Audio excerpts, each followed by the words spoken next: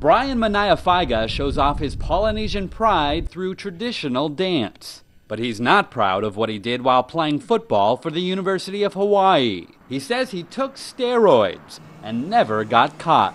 I tried it because I felt like, the mindset of most young men in football is, I gotta get bigger. The National Collegiate Athletic Association says Brian's story is the exception. The NCAA reports the failure rates of its steroids testing at less than 1%, but that low percentage is under scrutiny. The Associated Press examined the weights of more than 60,000 players on rosters from 120 teams over the past decade. It found thousands of players rapidly putting on significant weight, with hundreds gaining as much as 80 pounds in less than a year, or 40% of their body mass. Experts say the gains are unusual. Something is missing here. What it is, I don't know. There's no uniform standard for this, apparently, or the testing is shoddy, or sports are clean. NCAA sports is clean, and I think we know that's not the case. So it's a joke. It's not a serious sort of thing.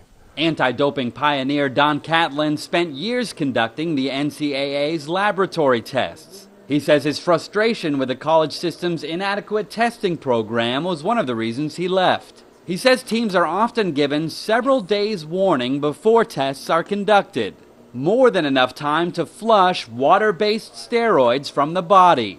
And he says it's widely known that the tests being conducted are not designed to catch certain types of steroids. And then they argue that we're testing for them. Technically, they're correct, but if you pin them down and say, well, the reason your rates are so low is you don't test for all of them.